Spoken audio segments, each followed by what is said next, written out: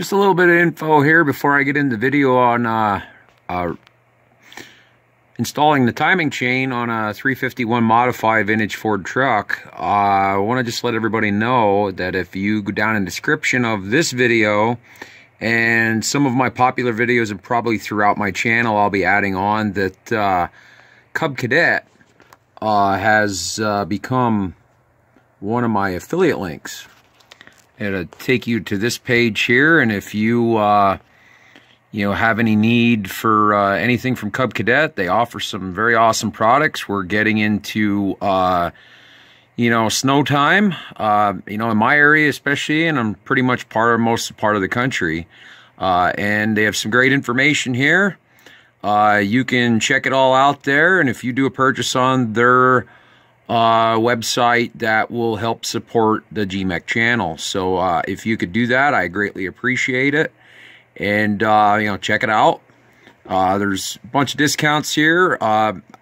They just they support me by me sending you here. Discounts available throughout, different codes and stuff throughout, different things, offer financing if you're into that, and so on and so forth. So just want to pass this on. If you're in the market, especially now, for a snowblower, parts, what have you, you can see on there. Apologize for using my camera for this, but just want to bring it up. All kinds of stuff available. I do believe they even have an option where if you purchase say a snowblower online, they will deliver it to your door. Might be a good option for your case, or it'll send you to a local Cub Cadet dealer in your area. So thought I'd let you check that out. If you support that, it'll greatly appreciate it, because that will help support the GMEC channel. So on with the video. Alright, here's a video on this project here with the old red truck, replacing a timing chain on a vintage Ford truck 351M. This also applies to 400. It may also apply to others. So basic bottom line is going to be a real short video. I've been very busy. Apologize and get back to this sooner. So what you want to do is basically put this engine up on top dead center. You pull out the #1 spark plug. Forgive me with space and everything going on. It's kind of tight right now in my shop to do this, but I wanted to get this video out there. So you want to pull your #1 spark plug out. Make sure #1 cylinder is up. You can also use the distributor if it's still in your engine, in this case, especially if it's in the vehicle, and that will point in the direction on what's marked on your distributor cap. And then on top of that, you want with this, you want your two marks right here, this one and this one, to be lined up, okay?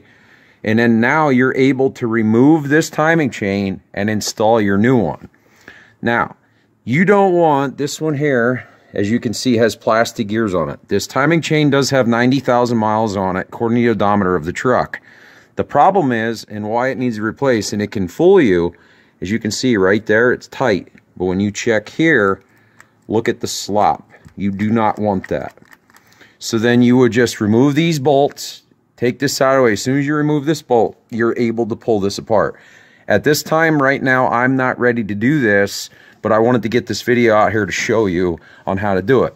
The final thing I want to show on this video is what I recommend, what timing chain to use. I've used stock ones. I will not go back to the plastic gear one, because that's asking for trouble, and manufacturers do that from Ford.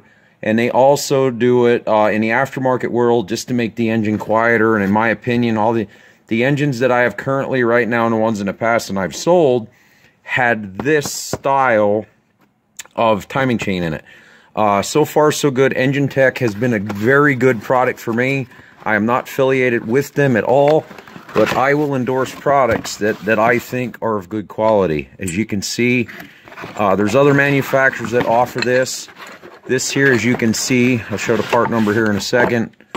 This is called a roller timing chain. Roller timing chains are some of the strongest chains ever made.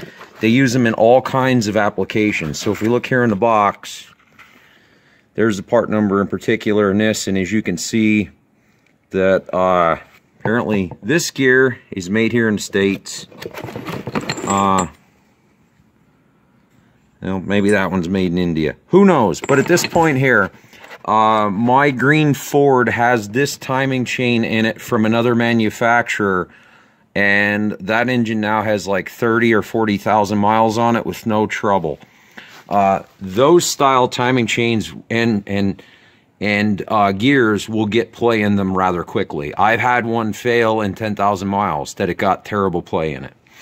So, but anyway, this is the timing chain that you want to use. You can go to gear timing and all that, but in my opinion, for the DIYer, this is the timing chain you want to use. Roller chain. This here was I think it was 60 bucks. Don't quote me on it. Got it from rockauto.com. They were the supplier. Again, not affiliated with them, but I will give credit where credit is due. And to me, so far, with some of the other products I've used from Engine Tech, they seem to be pretty good. I've even talked to them on the phone, and very reputable company. So anyway, this is basically the video on how to replace the timing chain. If you saw my last video in this series on how to get to the engine and tear everything apart, this is down to the wire here where you actually install it. And but basically this is it for this video, just showing you, what you need to do to remove that timing chain and install the new one. If you like the video, there's a likes button, subscribe, and thanks for watching, and remember, keep on wrenching.